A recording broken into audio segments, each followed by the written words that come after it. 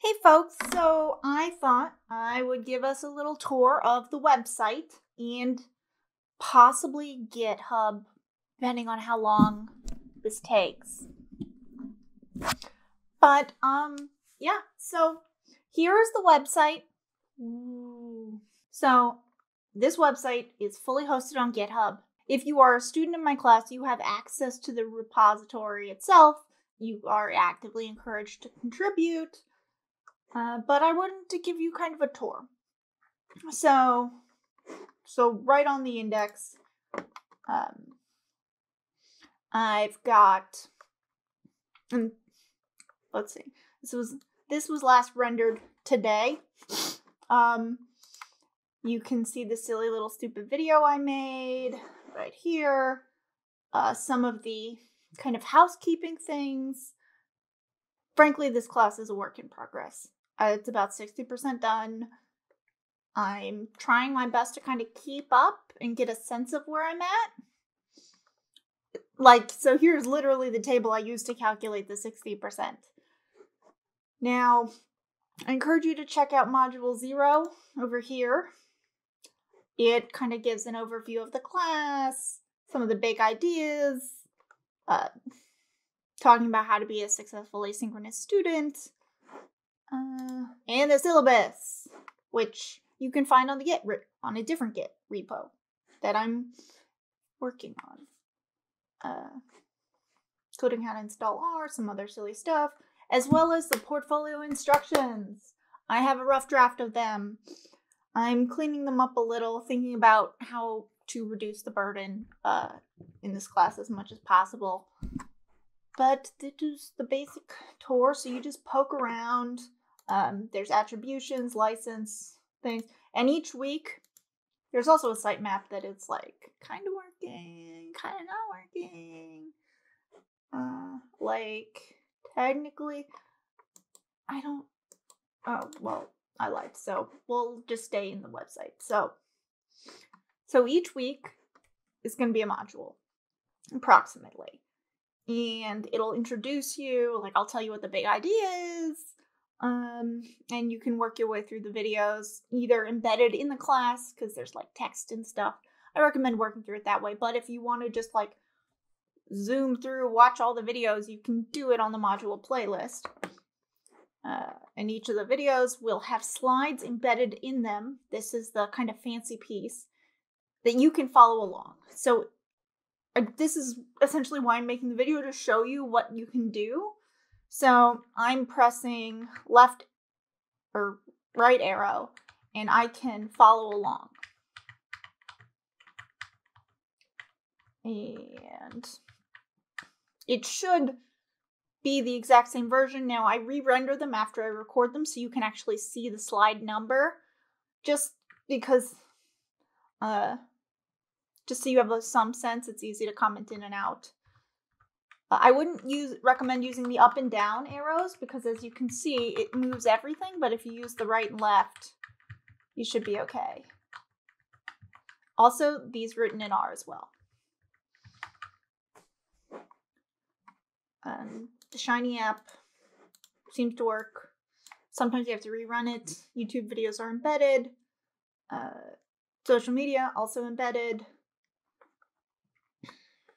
And in theory, it's designed to kind of you work your way through.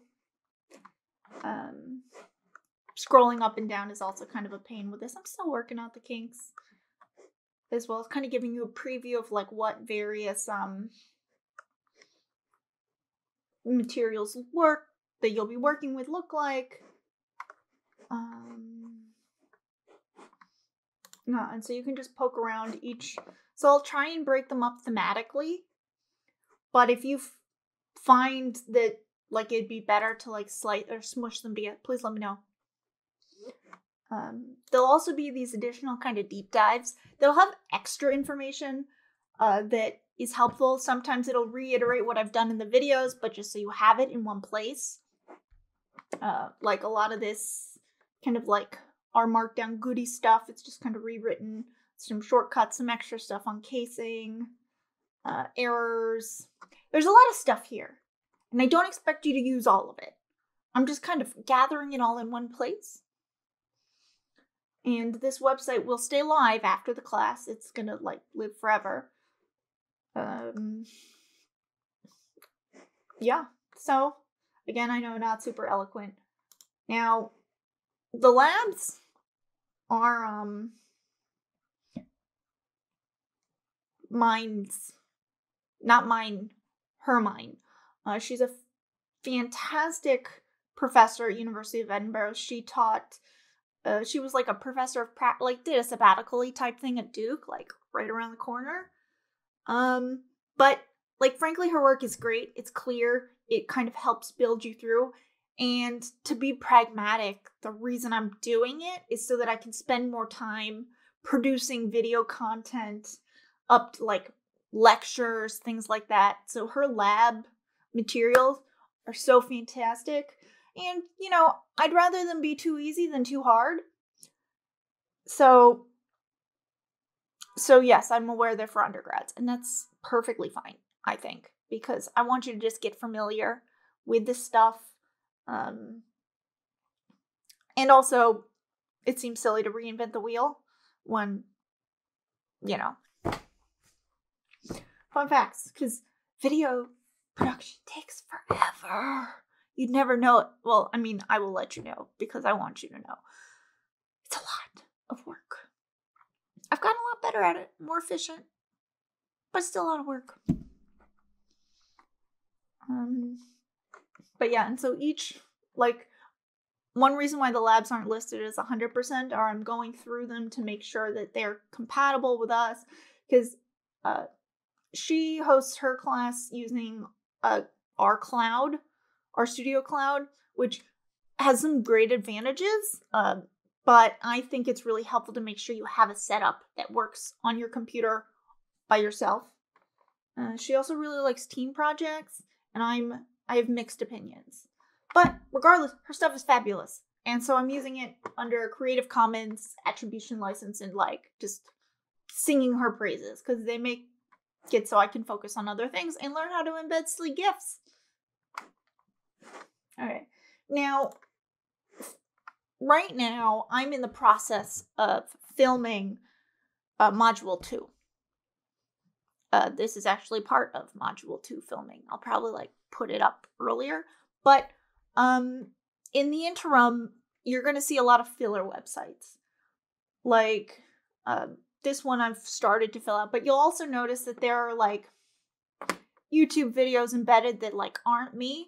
Well, there's an R script that I have that it will randomly select a video from a fun pre-approved Mason list of silly things, mostly cats and stats and data visualization.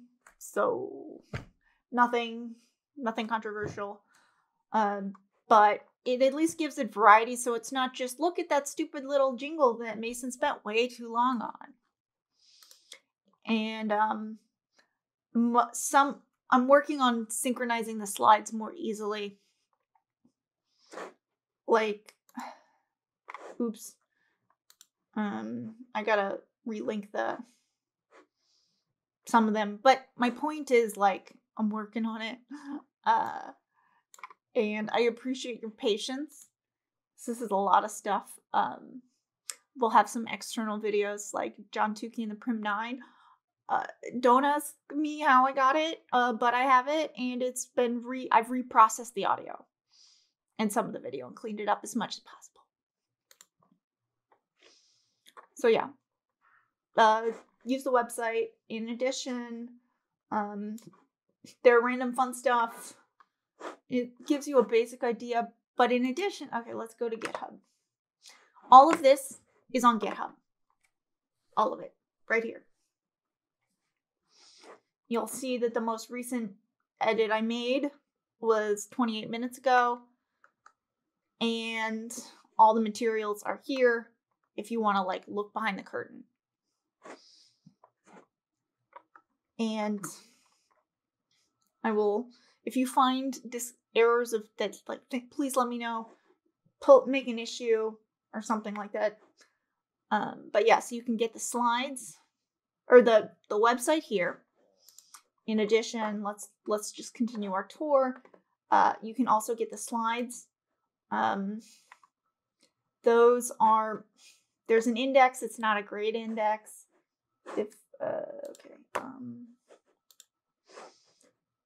Like some of the but it should. So like the ggplot slides are here. I'm in the process of renaming them in a way that is sane.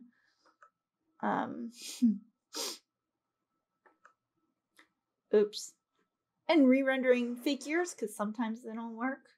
Oh, here we go. So my point is, like, this is a work in progress. I appreciate your patience. Let's see. So yeah, slides are on the slides. In addition to that, there are 3 teams. I consolidated it. Got course questions right here. So main team is spring 2021. This is our semester. Now broken down because there are some folks who are auditing, and so they're in the audit group while everybody else. So everyone who's taking for credit is in the mask to mask group. I had initially had it set so that it was like the Team Monday and Team Friday, but it seemed like a lot of work for not a lot of good reason. If you guys want to make your own separate Team Monday, Team Friday, go for it. But in the meantime, yeah, so in addition, you can also find all the lab materials. I've, for the most part, linked them. I'm trying to pin, so each week I'll pin the ones that we're using, or at least I will try to. And for each of them, all you need to do is press use this template and type out the name you want. Apparently I want to name it Friendly Octo Lamp. I mean, name it something reasonable. And just press create repository from template. It'll belong to you.